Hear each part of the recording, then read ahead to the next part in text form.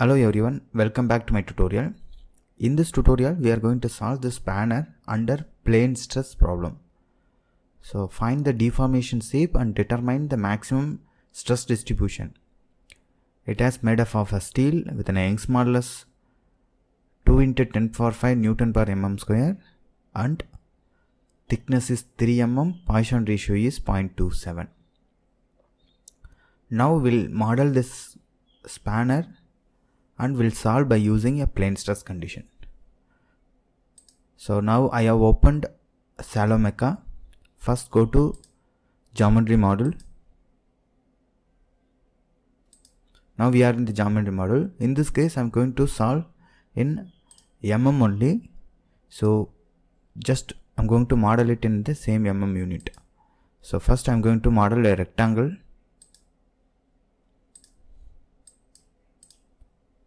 It has 13 mm height and 120 mm length. X is 120, Y is 13. Fit screen, this is the rectangle. Just apply and close. Now I have created this rectangle. Now we will create this circle. The circle, it has a radius of 15 mm. Now just go to new entity, basic circle. So just origin, OZ, radius is just 15.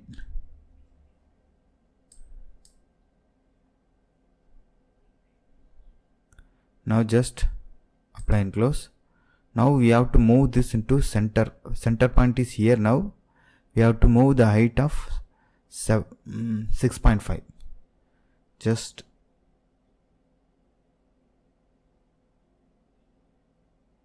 translation, the height of y direction 6.5. Just apply and close. Now we have translated. Now we have to translate this into the length of here. New entity, translation, not y actually, x direction we have to translate to 130. This is 0. Just see this case, we can translate into 135. 30, yeah, this is enough. Just apply and close. Now we have translated here. Now we just want to create this cut. For that we have to create this rectangle of 15 into 18. Basic rectangle. So here y direction is 15, x is 18. X is 18, y is 15. Just apply and close. Now it has to be translated to here. Operation, translation.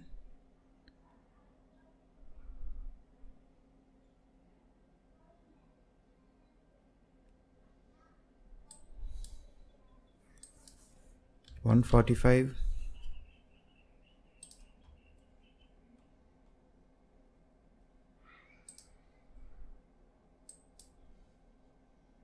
$135. $130. $125.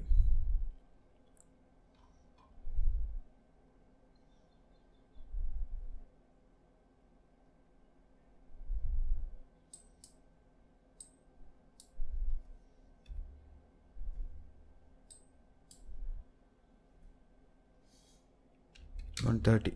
This is enough. Okay, just apply and close. Now we will build the face one by one. Build face, just okay. And for the first rectangle, build face, just apply and close. Then we have to build a face to this translated face.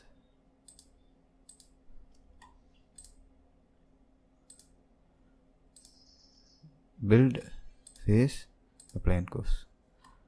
Now we'll fuse these two. Go to operation, boolean, fuse. views, this one, as well as press the control and select this, shift and select this face. Just use it. Now we have to remove this face. Boolean, cut, select this views. Tool object is this one. Just apply and close. Now see, now we have created this banner. Now we will apply the boundary conditions. So here you can see up to the length of 55 we need to fix it. So for that, so from here to here we have to create one point, x distance is 55. Just apply and close. Here we have to create one plane and partition it. Go to new entity, basic. Here there is an option called plane. So vertex it has chosen already. Now go to vector is ox vector. Plane size I'm giving some 50. This plane size is enough. Just OK. Now we have to partition it. Just select this cut, operation, partition, select the tool object as a plane. This is, you can keep it as a face also. Just apply and close. Now just see, now we have created a separate edge here to apply the boundary condition. Now we can save this file. Go to file, save as, pictures, code aster, spanner. I'm just saving here. So now I have saved. Now we have modeled the geometry. So this geometry we have modeled it. Now we'll create a groups to apply the boundary conditions. So just select this partition one, go to new entity, groups, create groups. First we have to create a face group, all the faces. I'm just naming a spanner. Then we'll create a edge group to apply the boundary condition. I'm just selecting these edges to fix it. Just press the shift and select the edges one by one. Just add it here. This is the edge number. Here I'm naming it as fix. Just apply. Now I just want to apply a load here. Select this edge, add, load, just apply and close. Now we have created the groups. Now we have created the groups. Then we'll move into code aster or aster study to create the setup to solve the case. Now just move into aster study.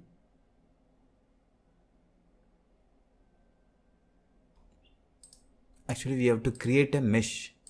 Just go to mesh model, select this partition one, mesh, create mesh. Here I am going to create a tria element using NetGen 1D 2D algorithm. Here simple algorithm I'm choosing. Using a local length I'm specifying it as, so 14, I'm just giving 5. Save OK, just apply and close, compute. So this is showing a little coarse mesh. To make it finer, edit mesh. I'm just giving 1, save OK, apply and close, just compute. So this mesh is enough.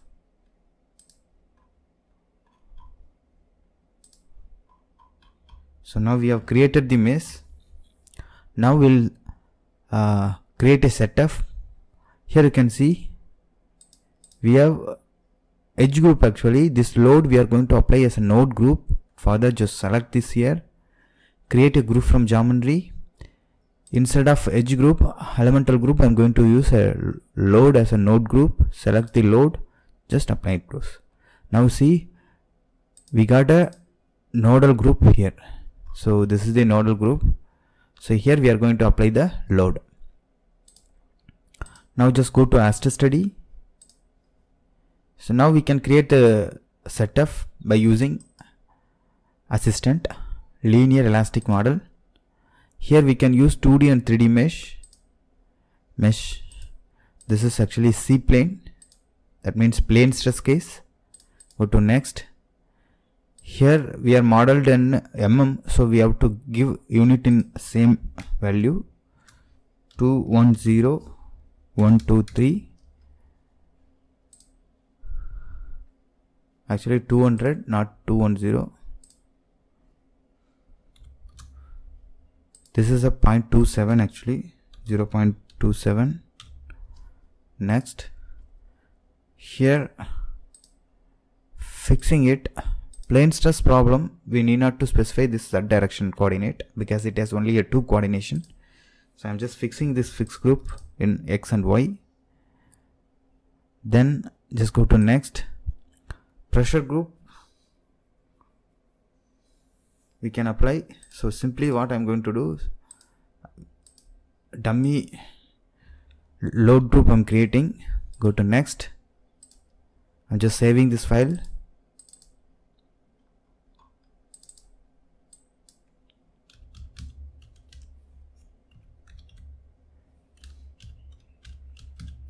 So I just naming is given name this, just finish.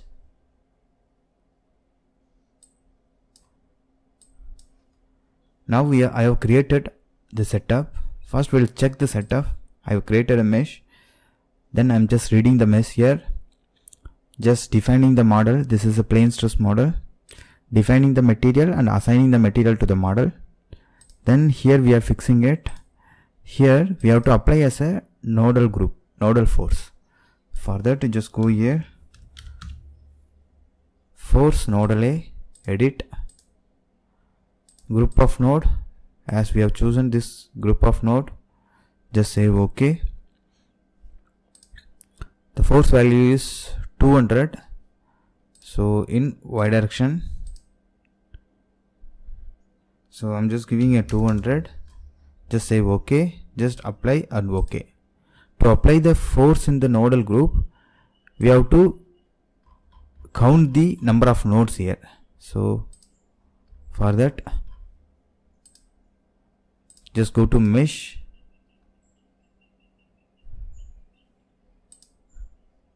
Here just give this so only. We can count these nodes. Go to mesh information. Number of node is 15. So now just go to aster study again.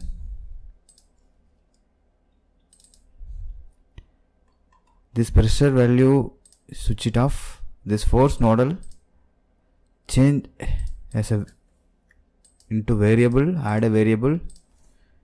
Force is equal to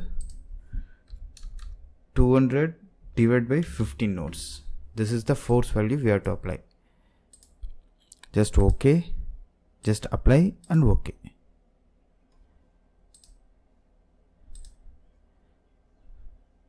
Now this is the result. What it will do, it will calculate the static analysis and it solve the static analysis solver and it calculate this displacement. From that we have to calculate the stress. Further just go to post processing, call champ. Here we have to add two values. One is sigma LNO and sigma nodal. Here we have to add SIEQ LNO and SIEQ node. That's it. Just apply and OK. Here I have given unnamed. Just give the same name. Just apply and OK. Here output. Just apply and OK. Now we can solve this case. Just go to history view. Give some 5 seconds to auto refresh and just run it.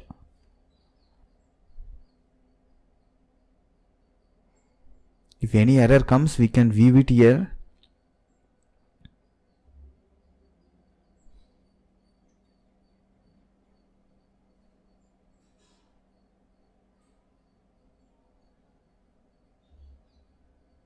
Now it is solved without error. Now we can view the result by using paraview.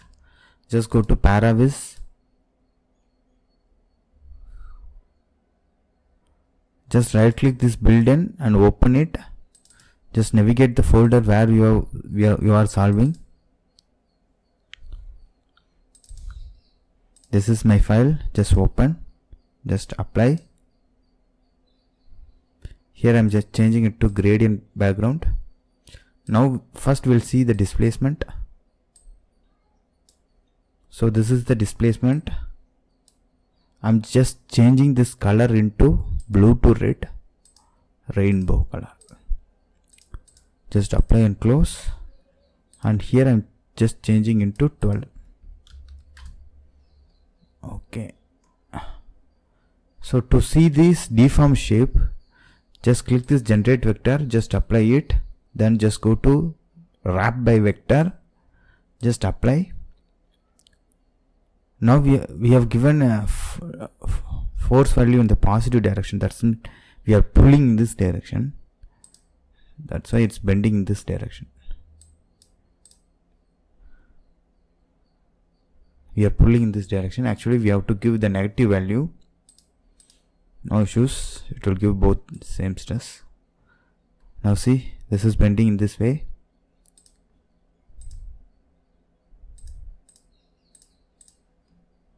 Make this into 12.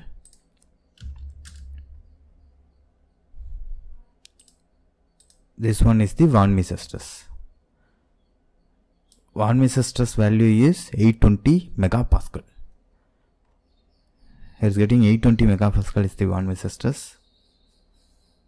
We can go for directional stress also. In y direction, this is the y directional stress. This one is the x directional stress.